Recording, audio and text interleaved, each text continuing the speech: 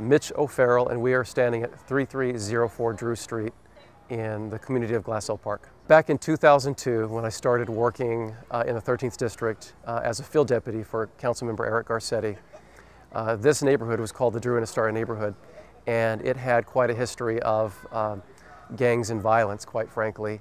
But in Glassell Park, we always knew that this was also a wonderful neighborhood where the overwhelming majority of people were law-abiding, good folks who just wanted to have a good quality of life. At this very address that we're standing was considered one of the most problematic sites. The city attorney's office, through their Taking Out Gangs program, came in and they knocked the house down.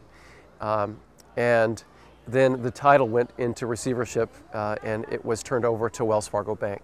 So over a 6-month period, I reached out to Wells Fargo Bank and their real estate office back in Des Moines, Iowa, and I just made the pitch that we would love to turn this property into a community garden, that the community had suffered enough, and let's make something wonderful out of a situation that had been so horrible before.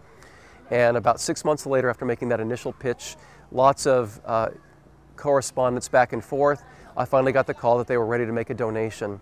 I think there are 38 plots here, and it's been a real success. So this just demonstrates that a community can come together with local government, and together we can make something really wonderful happen. We can use creating a community garden as a catalyst for turning an entire neighborhood around. It's great when people who live in an area that is so densely populated can just walk down the street, have a plot, sit with their family, they can have events, they can bring their children here.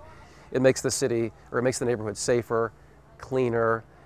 It encourages neighbors to get to know one another. We had several instances where neighbors had never even spoken, even though they lived just buildings apart.